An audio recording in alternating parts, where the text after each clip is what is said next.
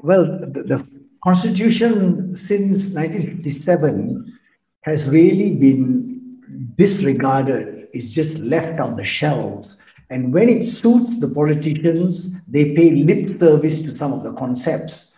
And so I would say that, however wonderful it was as a document when it was crafted in 1957 and accepted by Malaya, it is really not a relevant factor in the decision making process.